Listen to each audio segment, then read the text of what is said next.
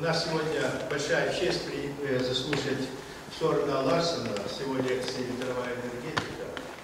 Но Søren у нас ведущий эксперт в Европе по проблемам ветровой энергетики. У него очень большой опыт исследования, использования, и значит, ни один из европейских проектов, посвященных этой проблеме, не обходится без участия Ларсена. То есть я вот в этом смысле подчеркиваю, нам очень крупно повезло, что мы можем из первых уст заслушать доклад, посвященный этой тематике. Вот. Ну, собственно, ветровая энергетика, ну, всем понятно, что это быстро развивающаяся область во всем мире.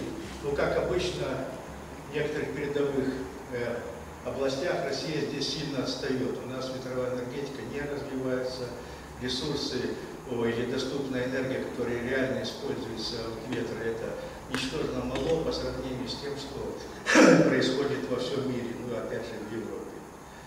Вот. Для того, чтобы как-то стимулировать это направление, ну, вот в Мегагранте, в рамках которого проводится эта лекция, у нас есть специальная такая задача, и вот Søren у нас приглашен работать в рамках Мегагранта, ну и вот передавать свой опыт, учить, обучать и так далее, то есть чтобы мы максимально много смогли получить вот от его уникального опыта. То есть это быстро развивающаяся область науки. К сожалению, не так много, как хотелось бы, может быть, видеть здесь молодых специалистов, но тем не менее лекция записана, она всегда доступна на сайте лаборатории, ее визуальное сопровождение и слайды, так что я думаю, это можно будет потом и другим, не торопясь, посмотреть и послушать. Вот. Ну, как вы знаете, лекция будет на английском языке, но я так полагаю, что для присутствующих это не будет большой проблемой, по крайней мере, основной смысл будет понятен. Вот. Ну, тогда я даю слово Søreну, пожалуйста. You have our 45 minutes. Okay. Thank you. So we may ask questions during your talk or yes. in there? Yeah, please ask questions. Thank you for the nice words, which I didn't understand, of course, but I presume they were nice. And now I know that many of you do not have English as a first language, and therefore, if there's something you don't understand, and also if there's something else you want to ask, just fire along while I'm speaking, because then it's the best way to get things resolved. I will talk about wind resource estimation, and with wind resource, we simply mean how much wind energy is available at a certain spot, to estimate that. And to a very large extent, this is a meteorological discipline. So we apply here meteorology for this technical discipline, which is to build wind turbines and use the energy. Let's see. It's sort of loosely broken down in three parts. The first part is, what is it the wind turbine people want to know from the meteorologist? And then how do we answer them? And the second part is, how do we tell them what they want to know using data from different climate stations that has been in operation for a long time? And the third part is, how do we do when we have to use numerical weather modeling because there is no good data enough in the neighborhood, or because we cannot model the terrain the simple way we do it the first message. So that's the three parts. Now, the first is, what are the questions to meteorology? And the question is, what annual power production can be expected in a given geographical location with a given wind turbine? And you can see the underlying question is, does it pay? Do I earn enough money to pay all my expenses? To answer that, we have to see at the definitions. How much annual wind power is available if you have an area and the wind is coming like that? How much wind power do you get per square meter per second there? And what you do is that it's a kinetic energy that is flowing by in your system with the wind speed. So therefore, it's the wind speed cubed, and then you have to multiply by the density and 1/2, and then that's the average annual wind power available per square meter in the air. You could also write it another way, and that's the second thing. You can say that, okay, if you have the distribution of wind, the probability distribution of the wind, we can just integrate it together with the wind power available on the square meter, and then we get the average wind power on that square meter again. So it means that the best answer we can give from the beginning is that we should be able to tell what is the distribution of wind speed at any given spot in the atmosphere at any given height, where people can be interested. Now, if you now put a wind turbine there, that's the lower equation, then you have to multiply. So what the wind turbine, if I can find a stick.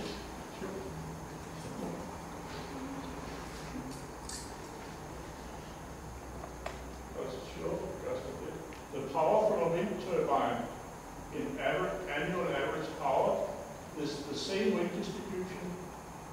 It doesn't show. The same wind distribution. So you can show by the mouse. Yeah, exactly. Okay. If I can find it. Yeah, now we have to be careful. The lower equation is the power produced annually by the wind turbine, and it's given now by the same distribution of wind speed as we had before, and then times a function which we call the power curve. And the power curve, capital C of U, is given as the area, the swept area of the plate, because the energy is per square meter, so we have to multiply by the total area. Oops, no, I don't think I should use it.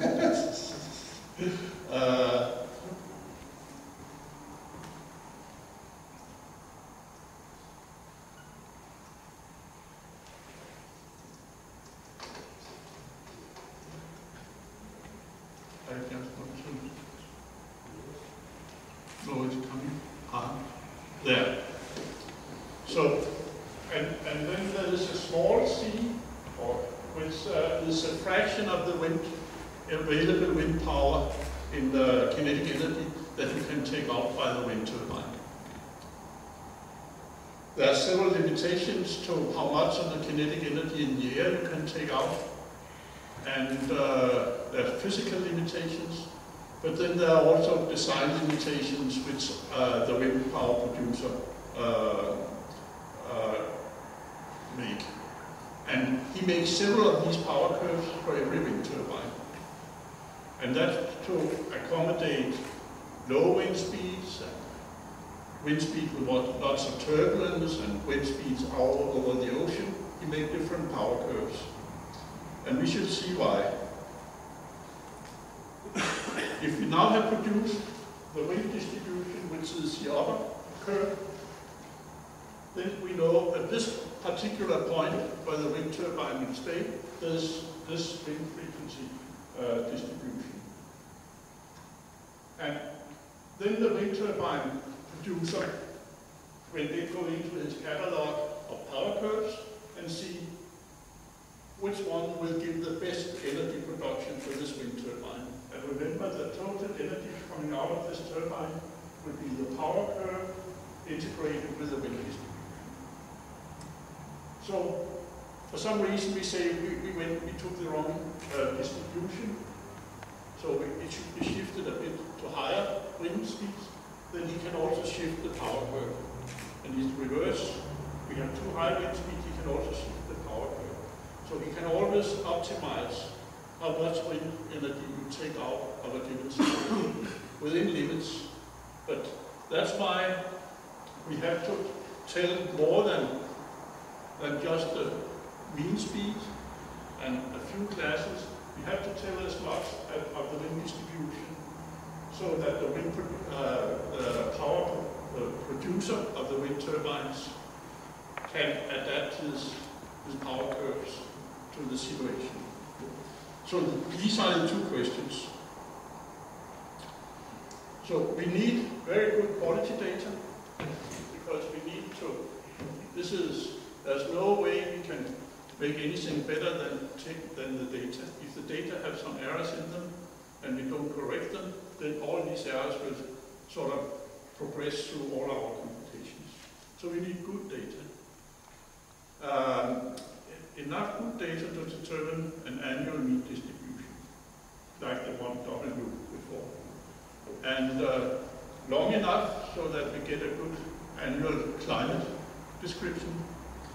And this guy there is a sort of climatic hero who has been doing measurements there for 10 years and serviced the station, made sure everything was right. So that's one of the ways to get good data. When we have good data from a climate station, the next problem is that the wind climate measured at one location, you can see to the right over there, is not the same location where the owner wants to place his wind turbine. Therefore, we have to find a method to interpolate, extrapolate the data we have from the station down to the right, up to where the wind turbine owner wants to put his wind turbine. So that's the first method. So how do we do that? Now I'll show you how we don't do it. We don't just draw a linear curve between 2 points and say, this is the interpolation between, if you have wind measurements at the coast there's a small measuring station, and inland, and in between we have a straight line. Because the wind will always be strongly dependent on the very local nature. It can be behind a hill, in front of a hill, on the top of a hill, just behind a forest. It can be very many places that really strongly influence the wind. So we have to know more about the variation in between. How do we do that? We ask the boundary layer meteorologists, and they say the world has two atmospheric layers. The free atmosphere, which is about 1 kilometer now, where the influence of the underlying surface is weak and not direct. And then we have the atmospheric boundary layer, where the coupling between the surface and the atmosphere is direct and where all takes place. At the top we have an undisturbed geostrophic wind, which is a wind that's just controlled by the pressure gradient. And then down at the bottom we have various kinds of topography. You can see at the left we have a measuring station, and out at the right we have a wind turbine. And the topography in between, it has different hills, and it has different vegetation and land use. And it's just in front of the wind turbine there is what we call an obstacle, something that protrudes into the wind and will break it and disturb it. Now, model-wise, the wind energy, we always use, well, not always, but in the beginning we use what we call neutral stability flow, and that is the thermal properties of the air is unimportant. And this is, you could say, it's justified by two things. The principal thing is that it's wind energy is about fairly strong wind, and with your fairly strong wind, then the mechanical properties of the fluid dominates the thermal properties. And it also, it's so over land, but not to the same extent so over the water. And then the other reason to do it is that we have difficulties to doing anything with that. I mean, the formulations, data, and everything is not so well established when we come to the survey increments of the stations. So we only use neutral flow, and that means that the surface will be characterized by a roughness, which is simply a measure of the friction between the air and the surface. This is normally called C naught, and the first of these many sets are there. Then we have also, just after the measure, there's a small hill, and just in front of the wind turbine there's an escarpment. Now, these new changes of the surface give rise to what we call internal boundary layer. It's all something that functions within the boundary layer, but whenever a new feature in the surface shows up, somehow it communicates to the wind that, hey, the surface is changing. And there are two types of boundary. If the roughness is changing, then it's a diffusive process. The knowledge that it's a new roughness under me, it diffuses slowly upwards. And that's all the curves that bend, because the further downstream you come from the new surface, the further up it goes. So it bends slowly there, and the migration of the information about the new roughnesses comes further and further up. Then over the hill and over just the wind turbine, there is a bubble indicating the internal boundary layer there is pressure induced, because the flow has to go over something, and that's the pressure that ensures that. And you can see it goes both upstream and downstream, as opposed to the diffusive migration of the information, which only goes upwards. But these three features, we have to handle. We have to handle the variation of the terrain. How does that influence the flow? And we have to handle the roughness changes. Now, since we have to handle all these features, we cannot just do with the wind speed distribution. We also have to describe the direction, because the wind direction determines all these terrain features which the wind passes when it comes from one station to another. So if the wind direction changes, it's new features, and therefore we have to know also the wind direction. So these two distributions there are the essential thing we need to know from a measuring station. And then we have to be able to describe the terrain around it. We now have the wind distribution, both with the direction and the strengths. The first thing we see is obstacles. If you come from a station, what do we see around? There shouldn't be any, but there will also be a house and hedges that grow up. And you have to be able to see what's the influence of those things. And fortunately, that's a discipline that has been worked on a lot in the wind tunnels, because people have studied how does the distortion of the flow behind a, you can say, a house look. And it's parameterized and described. We also have other obstacles. This is hedges, living fences. They're different from buildings in the sense that the wind also goes through them.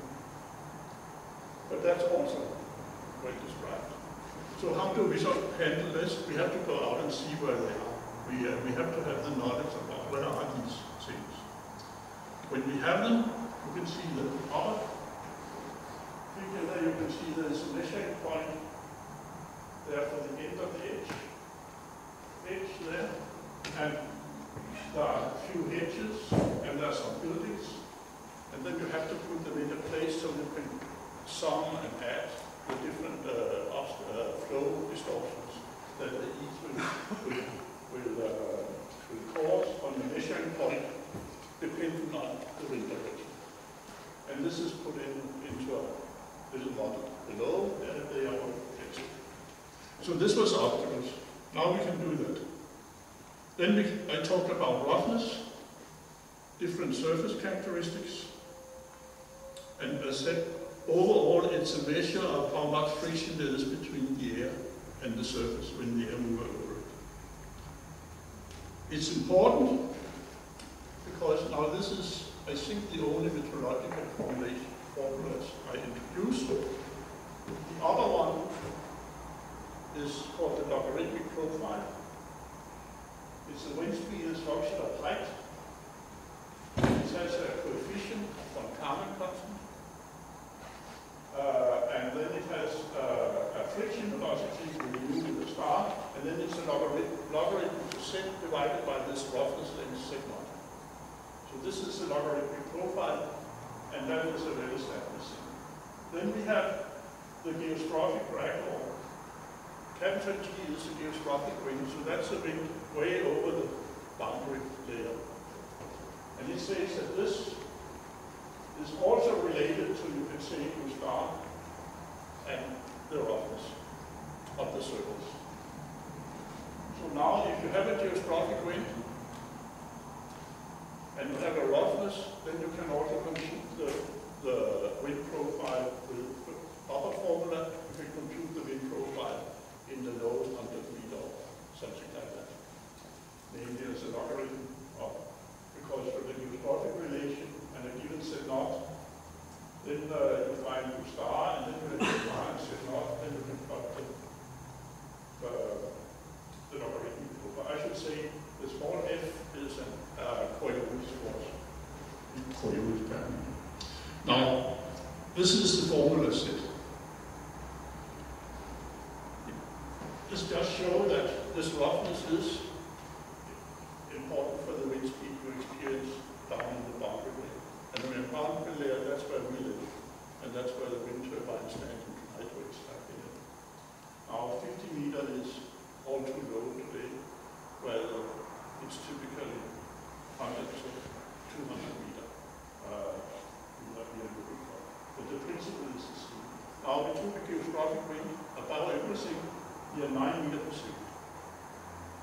And then the red curve is roughness for sort of medium-sized town. It's half a meter.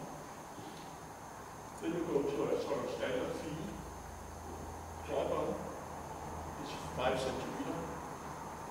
And then all the way down to water, which is something of the smoothest we can make here on Earth. It's about a tenth of a millimeter.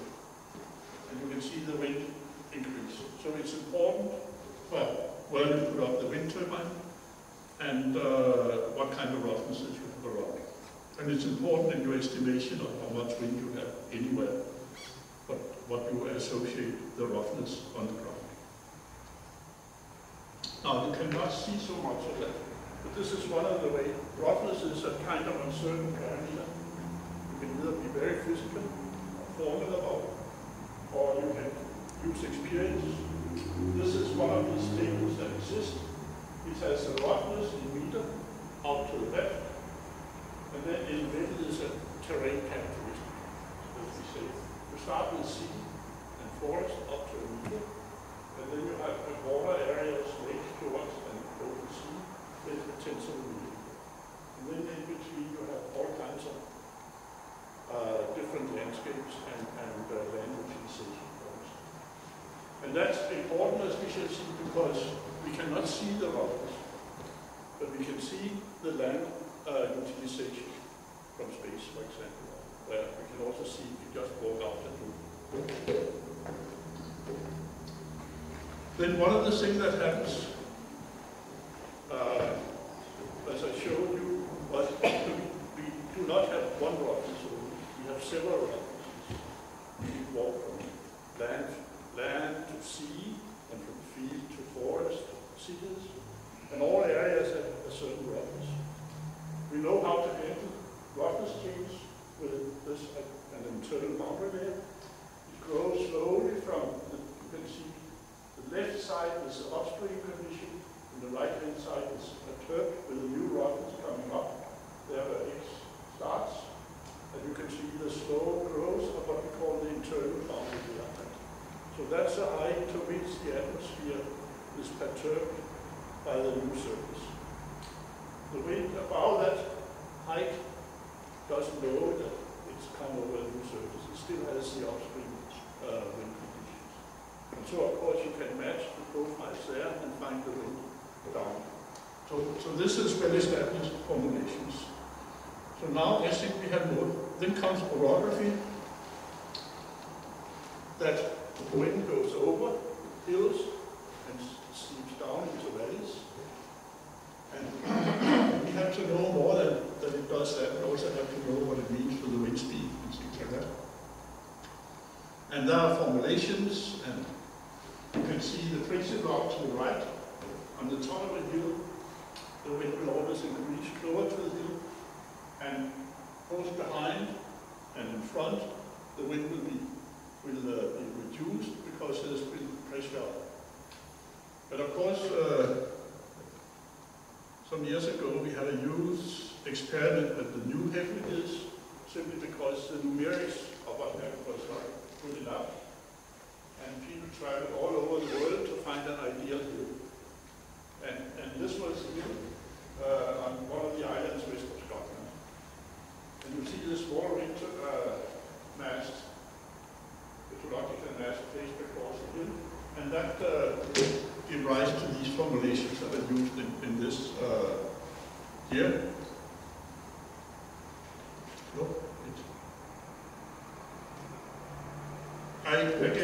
I think I will excuse because it's not very clear. But the left-hand side is the wind profile. The straight line is the upstream. It's a logarithmic profile in a log plot, so it's linear. And then the triangle is the perturbed wind. And the right hand is the perturbation along a line, along the mast line. And you see, you can, for a wind turbine owner, you have to go on the top of the hill because you can earn 50 to 100% of the wind are going up on even a march. So, and that was what came out of this experiment. So now we have all the model components, and I will not go into the model construction and how it's all done. But we have, that's all these components go in. So you have to imagine I'm sitting here, I have data there, and put the wind turbine there. And then when the wind is coming from here, this mast, the data, experience all these terrain features. And the wind turbine, on the other hand, experience a number of other terrain features. So how do I connect these two? And of course, I have to have the real measures of how does the surface look. It's not enough to say we can do it this and that way. We have to know how it looks in some country somewhere. So what do we have then of data? We have meteorology stations, of course. Then we have a lot of maps showing orography and land use. Land use is important because that also gives you the roughness. Then there's zillions of international and national organizations that publish data about their corner of the world, or the whole world, about all kinds of aspects. So you have to go in and look there for the information. And today, now I say today, Google is important, of course, extremely important, because a lot of this information is collected and easily overlooked in Google Earth. In the older days, we said site inspections are extremely important, because you see different things if you're staying on a site